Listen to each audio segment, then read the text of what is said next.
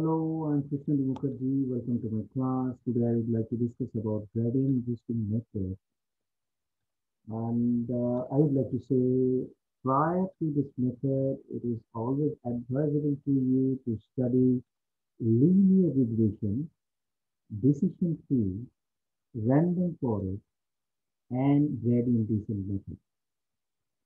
However, in this lecture, I would like to explain the gradient boosting method from scratch.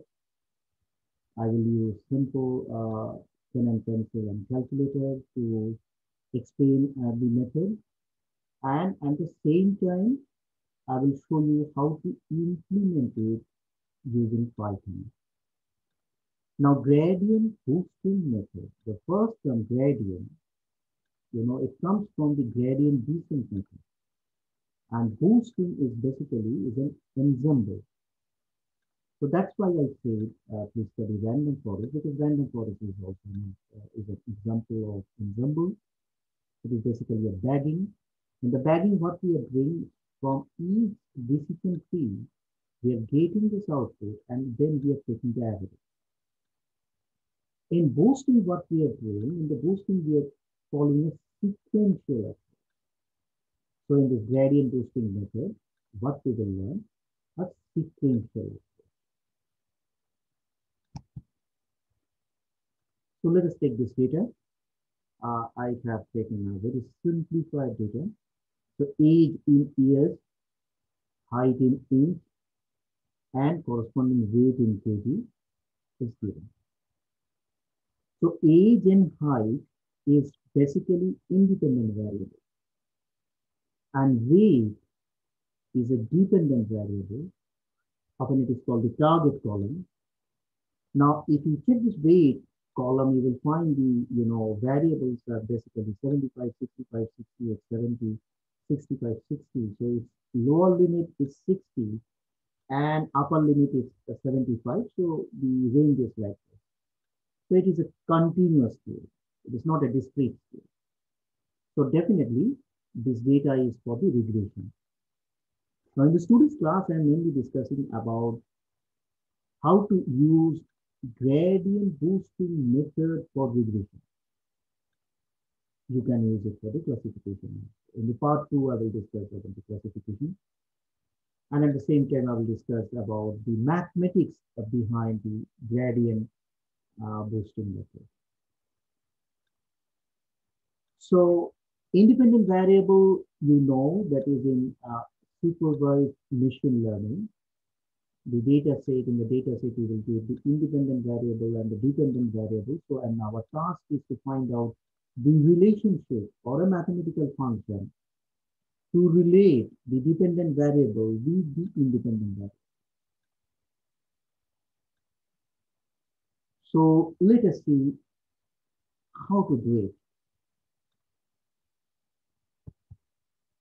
So first of all, what I am doing, I don't know decision tree, and I told you that is I need to start it from the scratch so that maybe you have studied decision tree, but you are not in position to correlate with the present class, so you can refer this and you can recall it.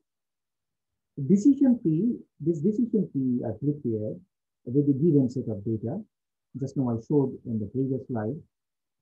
So what I'm doing in the decision tree, always keep in mind, it is a non-parametric method. It is a non-parametric method.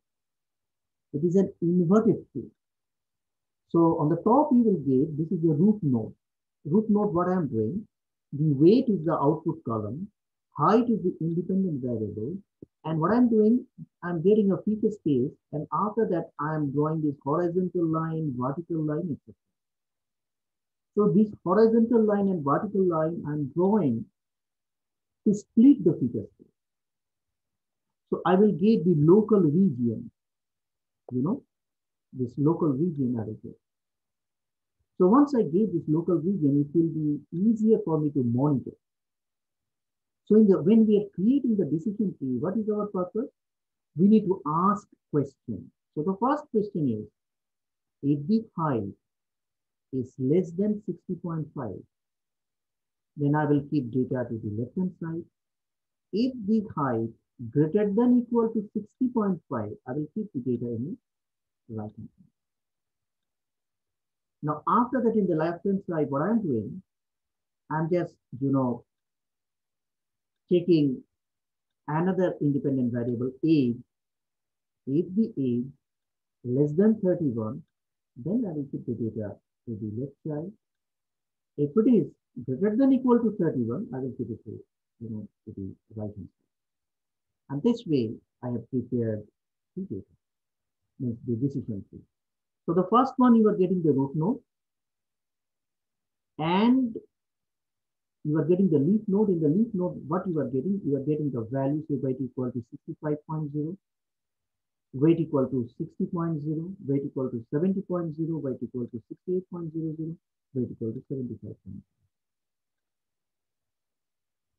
And when you are preparing the decision tree from the given data set, so it is clear that is, yes, it is true, it is a non-parametric method. And in every case, we are asking the question at each node, we are asking the question, and as per the answer, we are splitting the data. And what we are doing, we are drawing the horizontal line and the vertical line. These lines are nothing but the decision boundaries. So with the decision boundaries, we are splitting the feature space. For what reason I'm discussing about the decision? Now, gradient boosting method, I should say, is a modified, you can consider this way, it is nothing but a modified decision tree approach. Because in the random forest, we are generating trees because we can build a forest with trees. So with this concept, it's called the random forest. We are generating trees and creating a forest. And in case of, uh, gradient boosting method, we are also using decision tree. So that's why I discussed in brief about the decision tree. So this is our data. So let us start the gradient boosting method with the pen and pencil. It's pure hand calculation. So I have the age and height, this is independent variable. Weight is the dependent variable of the target column. And the first prediction, that's why I said step one. So that's why I'm saying the first prediction is nothing but the average of all the values in target column. It means if you add 75, then 75 plus 65 plus 68 plus 70 plus 65 plus 60. So you will get the sum of all the data points. How many data points are there? 1, 2, 3, 4, 5, 6. So divided by 6. So you will get this average is equal to 67.1667. So if you round it, you will get 67.17. So this is our first prediction for all, the rows. Means whether you are having the age 35, height 68, the prediction is 67. Okay. So the next column is first pseudo residual. What is pseudo residual? Now, residual is nothing but error. In linear regressions, you will get this term residual. So what is this residual? It is the difference between the actual value and the predicted. Now, in gradient boosting method, you will get the error, the same thing, the difference between the actual value and predicted value. But what we need to do, we need to, give a separate name to this error, and we should separate it from the error that we are getting from this linear regression. So that's why this name has been given pseudo residual. And in the first iteration or in first step, you are getting this error. So that's why I have mentioned the first pseudo residual. So what is this? A first value? The first value is 7.83. And how you are getting? The weight, the first value in the weight column is 75. Corresponding prediction value is 67.17. This is nothing but this average value. So 75 minus 67.17, or the difference between 75 and 67.17 is equal to 7.8. So you can calculate all these values. You can use simple Excel sheet and you can calculate.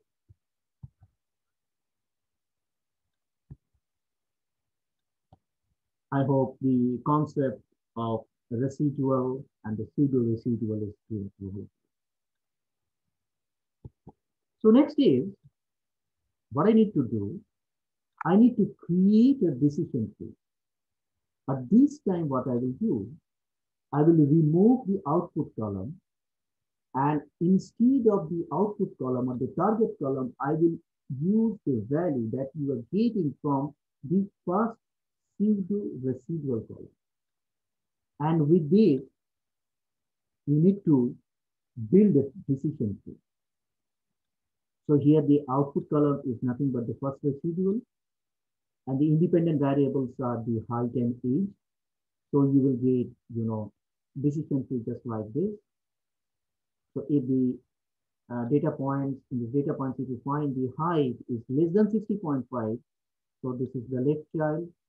If in the data points, if you find the height is greater than equal to 60.5, you will get the right child. And this way you will split the data one after another, one after another. And finally, you will get, at the leaf node, you will get the residual value. Residual value is equal to minus 2.17, minus 7.17, 2.83, 0.83, 7.8. So this way you will build the decision. Now, with the residual values, the first pseudo residual values, you created the decision. Now, how to predict? So what I will do, I will prepare a table. In the table, the first three columns, you will get age, height, and weight, and that you are getting from the data set. And the first prediction is nothing but this average value. And next value, you are getting the first pseudo residual. Okay, this first pseudo residual is nothing but the difference between the weight column and the first prediction column. The corresponding value you will get. And the second DT value means you have created a decision tree, and value you are getting from the leaf node, that is the residual value, just now I mentioned, or you can check it here. So these residuals values, minus 2.17, minus 7.17, 2.83, 0.83, 7.8. Okay, so you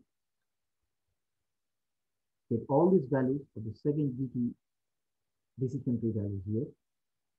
Now, what is the second prediction? So for the second prediction, we will use, and what I should say, a simple linear expression. The second prediction is equal to first prediction plus learning rate multiplied by the value that you are getting from second decision tree. Okay, so let's see. So second prediction is equal to first prediction plus learning rate multiplied by second DT value. DT means the decision tree. But what will be the value of the learning rate? It could be, 0.1, 0.05, or 0.01, or any value you can take as per the. Now, sklearn in Python, in these, just after completion of these calculations, I will show you how to implement this code. When this Python, you will see this sklearn using a default value, and default value is equal to 0.0. So that's why I'm considering the learning rate value is equal to 0.0. Now, first prediction is the average value 67.17. Then learning rate value is 0.01. Multiplied by the second decision tree value is equal to 7.83. So if you add up, you will get 67.248. That is the second prediction. And once you get the second prediction value, immediately you can calculate the second pseudo residual. What is the second pseudo residual? It is the difference between the actual value or the given value in the weight column, that is a 75, minus your predicted value in the second prediction, that is 67.248. So the value you will get 7.7517. Now, one observation. In first pseudo-residual value is 7.83, and in the second pseudo-residual value is 7.7516. So in gradient boosting method,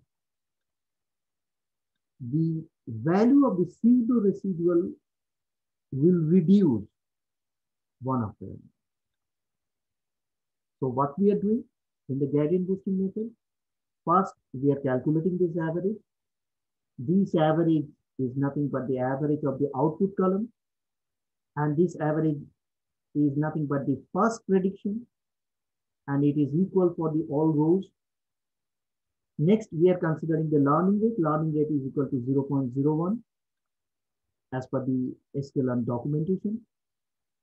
And next, what I am considering, I am creating or I'm building a decision tree. In the decision tree, I am using the independent variable, that is the age and height, and the dependent variable is weight.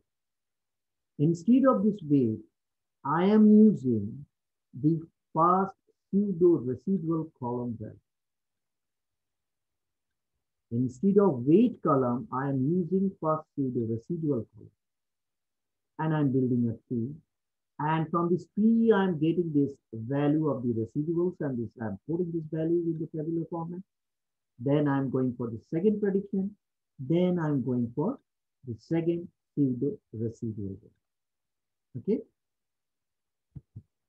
Now, in the gradient boosting method, you are calculating this average. This is the first prediction. Then you are building a tree. And this time, what you are doing, you are replacing the original output column with the first pseudo-residual column. And you are building the tree. Once you are building the tree, you will find that is the same thing you are doing. If height is less than 60.5, then left-hand child. The left-hand child, again, you are checking age is less than 31. So you will get these two residual values, minus 2.17 and minus 2.17. And the third residual value, if the age is greater than 31, height is less than 60.5, but age is greater than 31. So you will get this right-hand child. This right-hand child value is minus 7.717, minus 7.17. Similarly, you are getting if the height greater than equal to 60.5, then you are coming to the next node. If the height is less than 68, then you are coming to this next node. That is, if age is less than 32.5, then you are splitting it. Residual number 3 is 2.83 and residual number 5, 0.83. And if height is greater than equal to 68, you are getting residual number 6, corresponding value 7.8. Okay.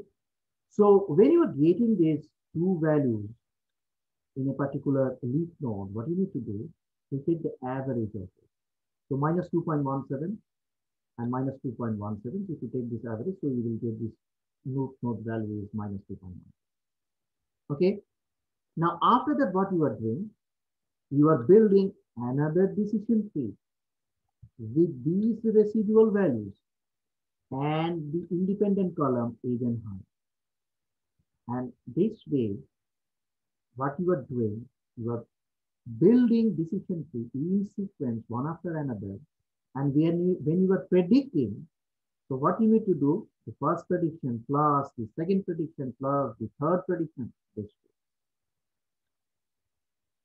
way. Okay. Just now I showed to you that is the second prediction is equal to first prediction plus learning rate multiplied by second GPY. Okay.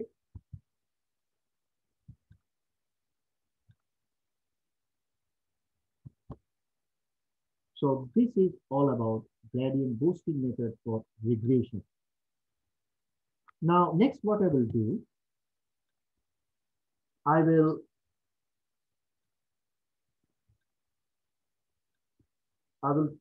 discuss about how to implement it.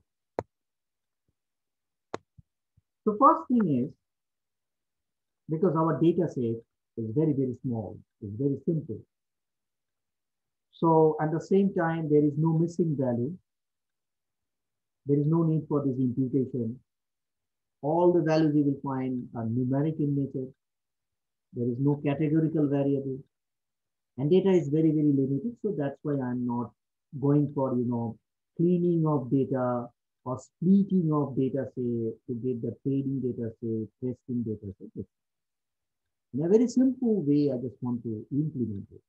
So what I'm doing, that is import pandas as PD, that is its abbreviation, import numpy as NP, abbreviation, import matplotlib.pyplot as PLT. I imported it, but I didn't use because in this next part, I will show you how to use the gradient boosting method for a large data set. Then I am importing, from sklearn, that is ensemble. Ensemble is what? Always keep in mind, you can keep this way. It is a collection of, uh, different methods. This way you can consider. Or you can consider, these ensemble methods if you want to in high level language, if you means you want to know it, means in-depth analysis if you want to do about this ensemble. So ensemble is nothing but a multiple criteria decision analysis. Ensemble is nothing but a multiple criteria decision analysis. This much I can say now. Now from sklearn.matrix, you can import mean square error. So when you are importing mean square error, means this is nothing but a matrix because you are using the regression. So in regression, you must measure the accuracy, and the accuracy when you are going to measure, so you can measure the mean square error or the root mean square error, or you can write a simple function to measure the mean square error. The first step is you need to load the data. So pandas pd.read.csv, you pass the name of the CSV file. CSV is comma separated file. So it will transfer a data frame or assign a data frame to the variable data. So data.head, you will get all the columns and the 5 rows by default. Now what I'm doing next, I'm just splitting the independent variable and the dependent variable. In the independent variable, you will get age and height. In the dependent variable, you will get weight. Okay. And I'm converting this weight column to the float data type. So that's why what I'm doing. So data, that is weight. So you will get this weight column. And I'm converting it to this float data type. And I'm assigning it to a variable y. So x1 now will contain all the independent variable, and y is the target column.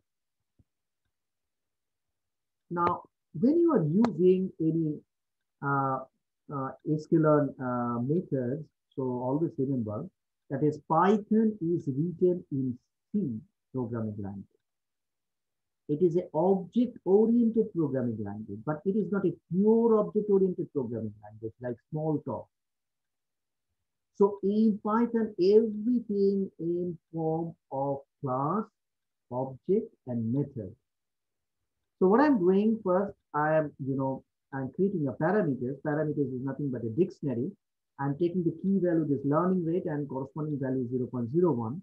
So next, what I'm doing is regression is equal to ensemble dot gradient boosting regression.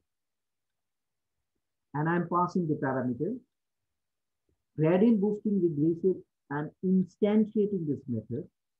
And during this instantiation, I am passing some, algorithm parameters value with the help of a dictionary parameters. And in front of it, I'm just putting the two asterisks. So this is in a simple way you can consider in the dictionary, you have the key and the value. Now, when you are putting the two asterisk sign, so it is nothing but, it's removing the data type and it's taking only the value and it's giving to the gradient boosting regressor during its instantiation. You got my point? So next, what I'm doing, so regression.feed, the first one is this x1, that is independent variable, and second one is the dependent variable. Now, next is I need to predict. So if you want to predict, so regression.predict, you pass the independent variable, so you will get the predicted value. Here the predicted value you can check. Now the next one is mean square error, how to calculate the mean square error. So mean square error, the function we have taken. So mean square error, it will take the two arguments, that is actual value, that is y, and the predicted value, and that you are getting from the gradient boost regression method. And the mean square error value, you are getting 2.92. Okay, so that's all in brief how to implement gradient boosting regression with the help of sklearn. And if you have any question, you can ask me. Okay,